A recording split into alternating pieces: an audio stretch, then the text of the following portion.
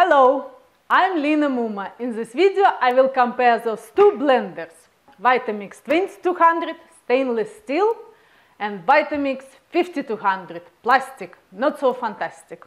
Today I will be making nut butter. I happen to have cashew, so I will make cashew butter. Nut butter is great for children and people who doesn't have teeth. My husband loves nut butter. Even he has a teeth. So I'm gonna start with plastic blender and then going to start with stainless steel. Let's see.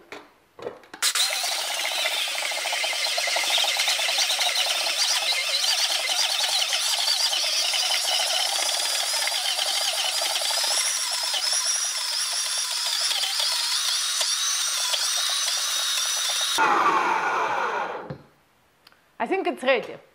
So now I'm going to do stainless steel. We will not be able to see through. And I'm going to use handmade plunger. My husband made it from backyard tree. So this blender has a reverse and forward speed. So I need to put on forward. Forward is faster.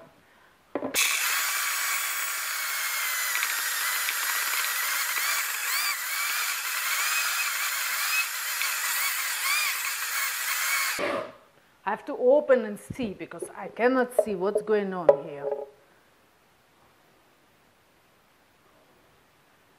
Some plastic piece, I guess, from the plunger. Some kind of plastic pieces I get here. Not from the plunger, I guess it's from the... That's bad. So that is stuff, I think, falling apart and getting into my nut butter. So I have to make handmade top for this blender. Or maybe don't press it.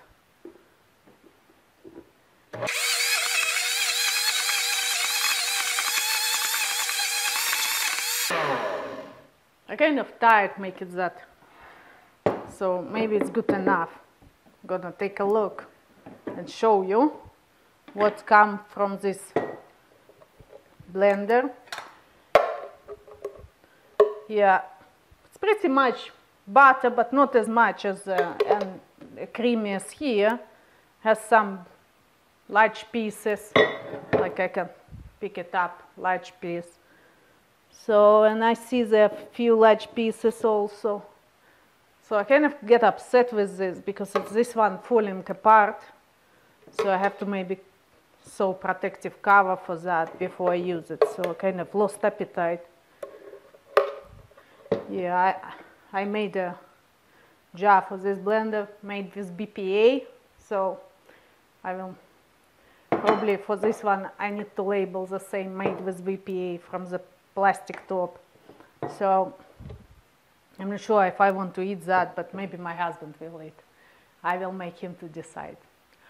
Okay, if you like this video, please subscribe to see my next comparison. I will be making salad dressing.